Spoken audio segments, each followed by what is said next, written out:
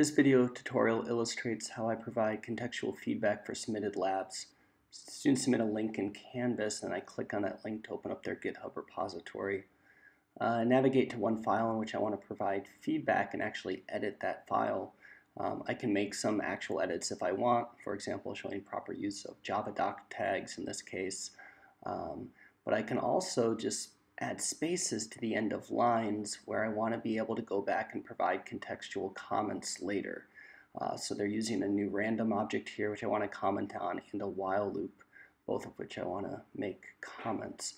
So I scroll through the file, adding a space or making corrections, and then I create a new branch and start a pull request, and I always call it feedback so they can find it easily.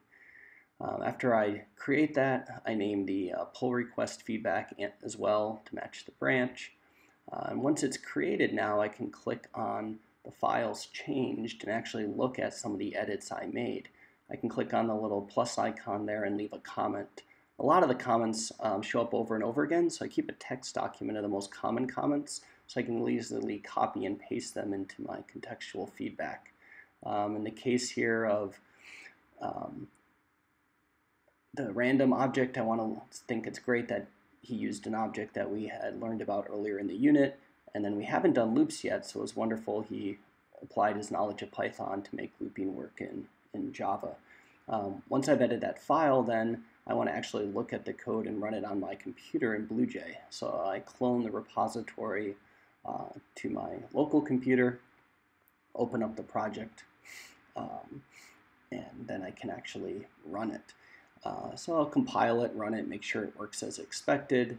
I've already looked at the code. This is a pretty simple lab, so I don't look at it again.